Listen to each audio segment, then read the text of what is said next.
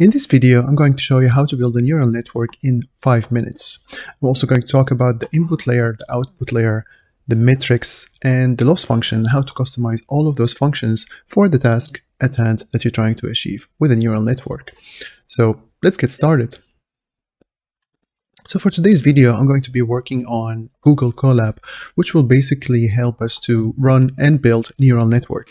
You see over here a sequential model, which is the basic building block of a neural network, and basically 3 layers, a layer with 50 neurons, a layer with 25 neurons, and a layer with 10 neurons. To define a neural network, there are 2 important layers that you certainly need to define, the input layer and the output layer. We're going to start from the input layer. The input layer is simply defined by defining the input shape. The input shape takes a tuple, which could be a 2D dimension. For example, if you're working with images, this could be a 256 by 256 pixels tuple. Or if you're just simply working with a data frame, you could directly insert the number of features that you've got by switching to the input dimensions instead of the input shape. Defining the input dimensions or shape allow us to know how many parameters we've got in our neural network, which is basically how many weights and how many biases we have defined in all those linear classifiers. We can look at the number of parameters by calling the model.summary function, which will show us that for our first layer, which has 50 neurons, we have around 700 parameters. If you do the math, 50 neurons, we've got a total of 13 dimensions. So 50 times 13, that would be 650. So we're still missing an extra 50. Well, we still have the bias, right? So we'll have to add 1 bias for each neuron, and that will translate into 700 parameters. And that's exactly the number we're seeing over here. Always remember that the main difference between the input dimensions and the input shape is that the shape allows you to define multiple dimensions, and it's specifically helpful if you're working with images. The other layer that we have to define for our network to function correctly is the output layer. The output layer depends completely on our task. So if we're trying, for example, to solve a regression task, we will have to use a linear activation function. If you're trying to predict exactly one value, then you will have to use 1 neuron.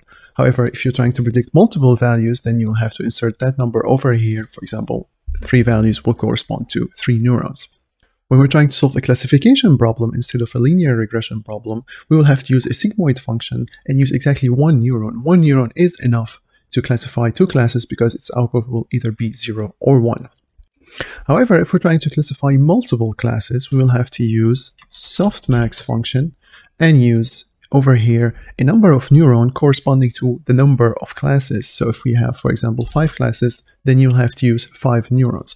We use a softmax function instead of sigmoid function because the sum of the probabilities that a softmax will output will be 1, and that will allow us to know which class is the most probable between all those classes that we have just classified. Either ways, don't forget that your output will be the probability of each class when you're working on a classification task. Now that you know how to customize your input and output to any task at hand, we can look at the loss function. The loss function is a very important aspect of every neural network because it allows us to calculate how off we are in our prediction from the real values, which is the basic building block of the next step, which will be the training. You can define the loss of a neural network by simply adding it in the compile state. A loss function has to be suitable to the task at hand. So if you're working, for example, on linear regression task, it will be best to choose either the mean absolute error or the mean squared error, depending on whether you're trying to penalize outliers or not. There are many other metrics that you can use. Take a look over here on the KERAS guide and basically choose a function suitable to the task. If you're working on a classification task, on the other hand, go for a binary cross entropy or a categorical cross entropy if you're using a softmax function with multiple neurons. However, in the case of 1 neuron and a sigmoid function, binary cross entropy is what you're looking for. You can define many other functions that you want to keep track of, like the accuracy, the F1, the AUC. If you're interested in those metrics, you will find them in the history that will be returned once you fit your model using your training data. And don't forget to define the number of epochs. The number of epochs is basically how many times your data is going to go inside the neural network and how many times we're going to look at the loss function and see if we're doing better or worse and modify the weights of our linear classifiers, which are the neurons. There are many loss functions and many metrics that Keras provide us with, so don't forget to take a look on this documentation page and choose one that you're interested in keeping track of. Well, lastly, I'm going to show you basically my methodology in choosing the number of neurons and the number of layers for each neural network. I always like to go for a pyramid scheme. So we start wide and we make it smaller and smaller by decreasing the number of neurons. So I always like to start with 50 neurons on my first layer, go to 25, and then go to 10. And here over, you will have your output layer, which could be either one or multiple neurons.